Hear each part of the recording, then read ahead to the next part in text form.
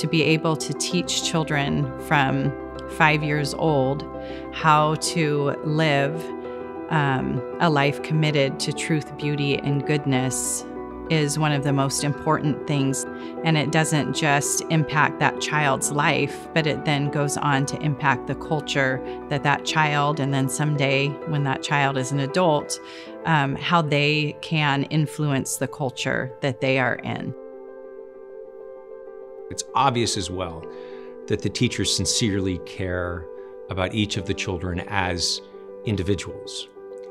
They're not preparing them for a standardized exam. They are trying to help them grow and develop the intellectual virtues, the moral virtues that will help them lead sort of happy and fulfilling lives. And that's rare to find.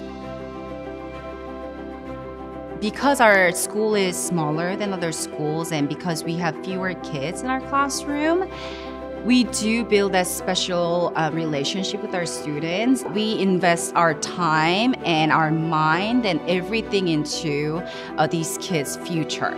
They're our own. Really spoke to me when we were founding the school is the uniqueness of classical Christian education. At the time, there weren't any other classical Christian schools in South Orange County doing the work that we envisioned. And so making that available to students in this area was the impetus to getting the school going. I think one of the biggest surprises for us in moving to a classical liberal arts curriculum was the conversations around our dinner table. My kids came home after their very first week here at the school.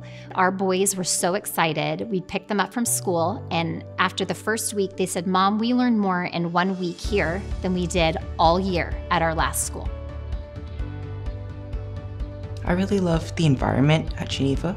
And I think just being a student here allows you to follow Christ, but also you get such a great education. Lux et Veritas, Light and Truth, you can really see that in logic school as you're learning about what truth is in logic class and how to get to conclusions. And you get to follow what you learn in school and use it in the outside world. I really believe that Geneva laid such a strong academic foundation for me that really allowed me to just develop a really strong foundation in my faith and in my academics, even when I was hearing different perspectives.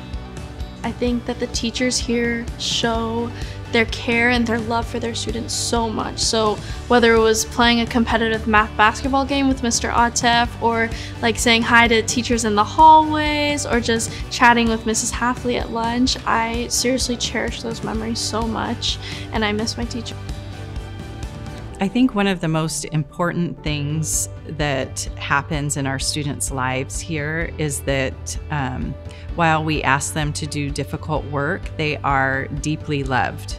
For students to then go into high school where they are really bombarded with things that are not true, good, or beautiful, they have the ability to withstand it. I see some very serious crises at work in society, crises of truth, a crisis of character and leadership. I think K-12 education is really at the core of that. And that's why I think it's absolutely critical to generously support a program like the Geneva School. I like challenging them academically because the kids need to see that they are capable of doing hard things. I can't think of a more important resource for us to invest in than our children and their education.